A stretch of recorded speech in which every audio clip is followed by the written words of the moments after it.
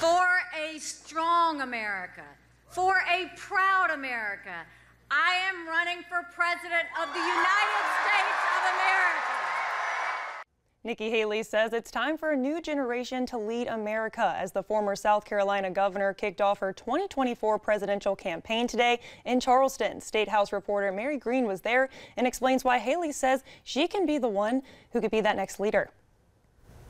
Delivering her first presidential campaign speech here at the Charleston Visitor Center, Nikki Haley told her supporters the reason she's running for president is to save the country from what she describes as the downward spiral of socialism and defeatism. It's a great day in South Carolina! Using a refrain familiar to many South Carolinians, Nikki Haley vowed to deliver a newness to shake up the status quo in Washington and lead the country forward. It will require doing some things we've never done, like sending a tough-as-nails woman to the White House.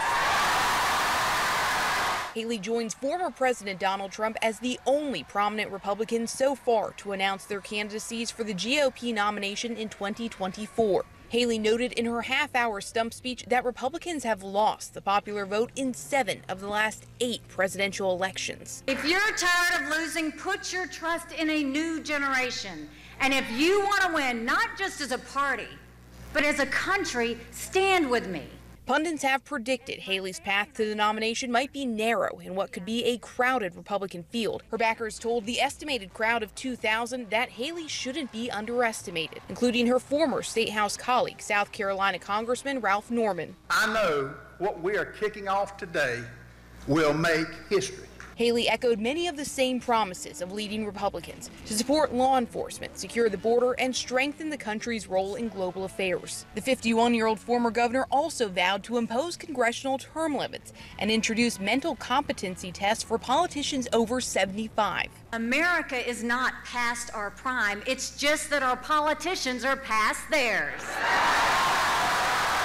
Leading a new generation, Haley says she'll restore a country that is, as she described it, strong and proud, not weak and woke. For a strong America, for a proud America, I am running for President of the United States of America. Speaking to reporters yesterday ahead of Haley's announcement, DNC Chair Jamie Harrison called Haley part of an extreme MAGA crowd and says he has questions about what she stands for. In a statement, former President Donald Trump, Haley's boss when she was ambassador to the UN, called her, quote, just another career politician whose only fulfilled commitment is to herself. Reporting Charleston, I'm Mary Green. Florida Governor Ron DeSantis, former Vice President Mike Pence, and South Carolina Senator Tim Scott are all among the Republicans expected to be considering joining that field in the coming months as well.